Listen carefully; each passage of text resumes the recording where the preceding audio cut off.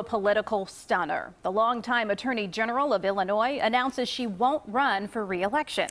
Here's Lisa Madigan taking the oath of office back in 2015. Today, her bombshell that she won't be taking the oath again in 2019. That is fueling speculation of a Lisa Madigan-Rahm Emanuel showdown for mayor. CBS 2 political reporter Derrick Blakley picks up the story.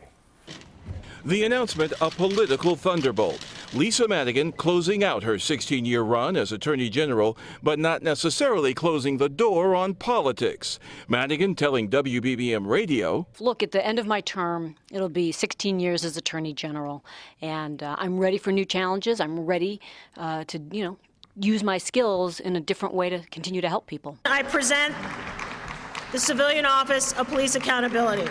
As he unveiled the city's new police oversight agency, COPA, Mayor Emanuel praised Madigan's tenure. She has fought for a set of values and ideals that I share. But Madigan's also fought the city on policing, suing to force court enforcement of police reform, a move Emanuel first opposed and later endorsed. Is she someone that could pose a challenge to Mayor Emanuel? If she chooses to do that, I would consider her a formidable candidate, yes. But Madigan herself vague on her future plans. I do not know what the future holds politically, but at this point, I'm not seeking re-election as Attorney General, and I have no immediate plans to run for any other office.